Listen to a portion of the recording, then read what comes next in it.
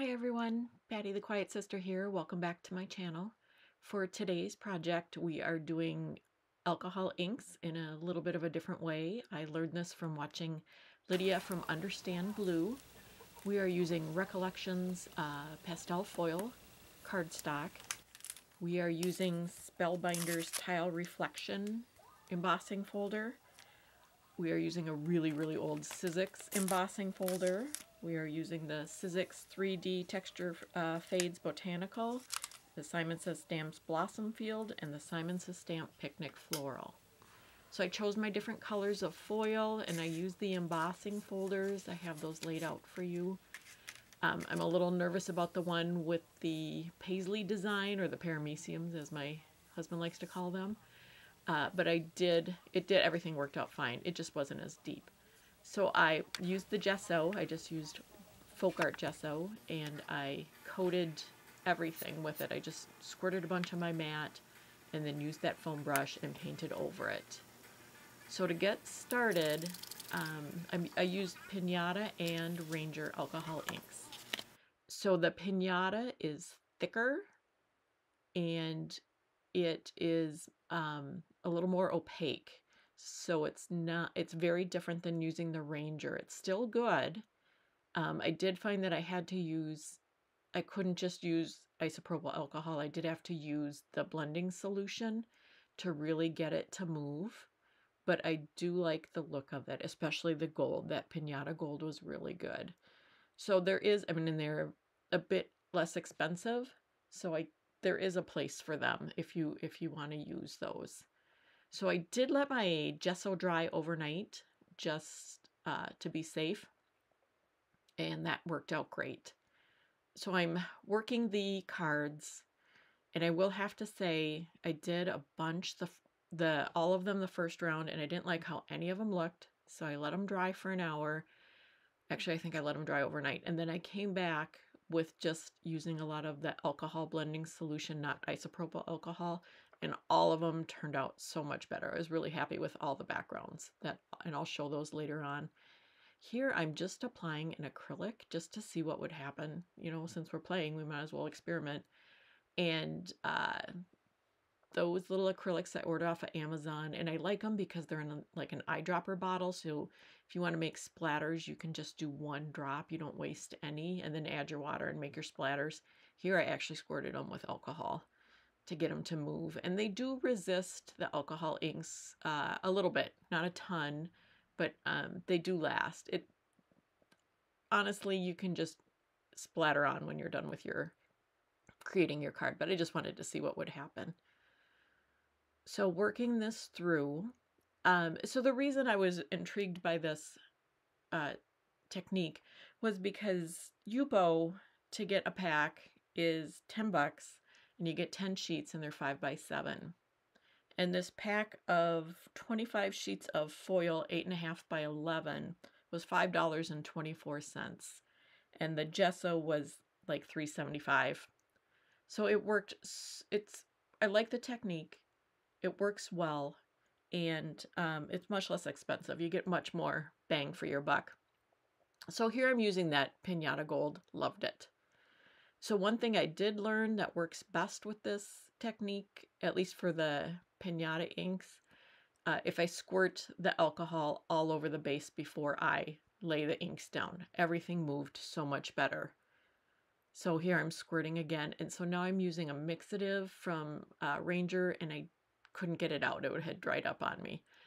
So this is the next day, and I didn't like how anything looked, so I'm spraying it with the isopropyl alcohol, and it got it to move a little bit, not much. Wasn't real happy with it. So I figure out a little later on to use the Ranger alcohol, and that changed everything. It got everything to move a little better. What I did was I gave up on the cards too quick and let them dry. I should have kept moving everything. So just coming back in with the Ranger alcohol additive solution worked so great. And it's nice that once it dries, you can actually come back in and redo things if you don't like it. I really liked that. So I went and redid all of the cards to get them to a place where I liked them. On some of them I had to add more, and on some of them, like this one, had a lot of dark spots because, like I said, the Pinata alcohol inks are a little dark. I just had to blot some off. So working it out, and I think I come in, yeah, and blotting it off, and that worked great too. And sometimes it left the texture of my paper towel behind, which looked really cool. So if you're into mixed media, that's a great thing to do as well. So getting it to lighten up, the little blower that I'm using, I got at the dollar store for $1. So it says Polaroid on it. It's to clean camera lenses. It worked great. Anything, I mean, the ones that they sell at the stores are $7 or $8. They're bigger. Maybe they're a little stronger blowing. That I don't know. But this was fine for me. I mean, either this or use a straw, which there would only have been half a background. I don't have enough air in me to do that. So these are all done. And I like how all of them turned out. I turned most of them into cards, which we will see later. Really happy with all the results of these. So I'm going to show you how I created one card. And then the others, I'll just explain everything I did at the end. So I'm ink blending, using some Catherine Pooler inks. I believe, I'm trying to remember what colors these were. I know it was, I think it was Sweet 16. I can't remember why, I don't know. Oh, and Pixie Dust. There it is. Yeah, Sweet 16, Pixie Dust, and then Flirty Fuchsia are the three colors here. And it doesn't have to be a spectacular blend job because I'm cutting the letters out using a Concorda 9th die that I got from summer camp. Which, if you can attend, I know it's spendy, but you get a lot of product in that. It was really fun. I enjoyed it. It was last year or the year before, I can't remember, but it was really fun. I really enjoyed it. So finishing up the ink blending, like I said, it doesn't have to be perfect. And then when I'm done with the ink blending, I come in to do some speckles, some gold speckles, and I used the gem colors from Gonzai Tombi inks, and those are beautiful. I used the purple and the gold, and I think it's called amethyst, and then they're yellow gold of those. Those colors are so fun, and they're so beautiful on black cardstock if you're interested in anything like that. So it even was really great for doing the splatters like that. And it didn't sink in and fade. The color stayed really true, which I really appreciate. So coming in just with a little purple as well to get some of the deep purples that'll be in the background of my alcohol ink. And then here's another thing I love about the technique. So I used one of my dirty paper towels, sprayed some of the isopropyl alcohol on there, and then I rubbed off the alcohol ink and the foil came through. And it was the pink foil, and it was so pretty. So you've got extra shimmer of the foil, so it looks a little distressed because it's lighter, and then you've got the deepness of the alcohol inks.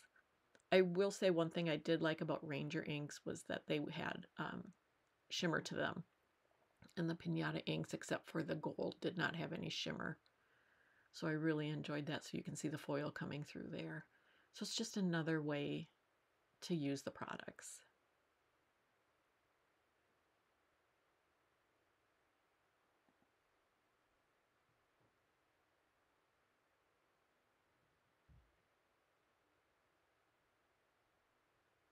So here I'm showing you where I've rubbed off, and you can see the foil through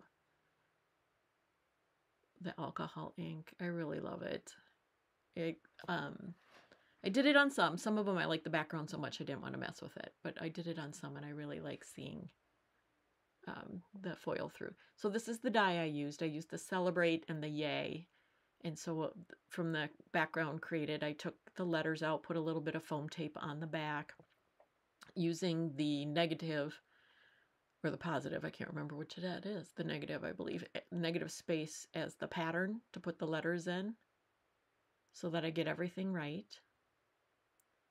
And then when I get all the letters in, I will remove it. And then because there's nothing wrong with the negative space, I use that to create an additional card as well. So I think I made like 7 or 8 cards yesterday. It was fun though. It was nice spending just a crafty afternoon. It was a little bit of a wrestling match getting the background off.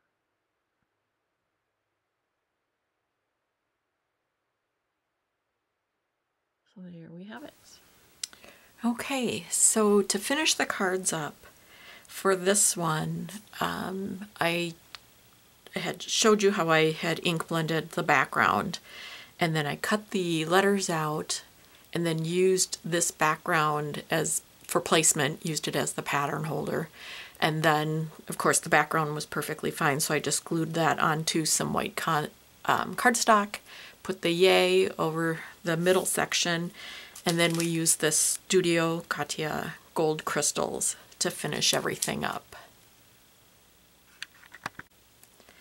So on this background, I chose not to rub off any of the alcohol ink to show the foil underneath. I just really liked how it was with the highs and the lows that it already had. So I stamped Faith from the Waffle Flower Faith stamp set.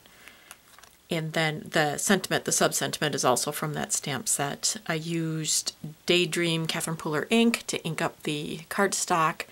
And then the enamel dots are from Concord 9th Enamel Dots. So on this card, I did rub some of the alcohol ink off. There you go. You can see the foil coming through. I used that same foil to cut the background, and then I cut it out of black cardstock as well and offset it. And that background die is Delicate Butterflies by Memory Box. And this is way back in my stash. This has got to be 9 years old for sure. And then the sentiments are from MFT. It's the Hello Beautiful set. Just love the font on that, beautiful. And then the sub-sentiments are wonderful as well. And then the enamel dots, they're kind of a pearlescent. They're called Fairy Gemstones, and it's by a company called Open Studio. To finish this card, I used the thank you, and it's this thank you from the Waffle Flower thank you set in coordinating die.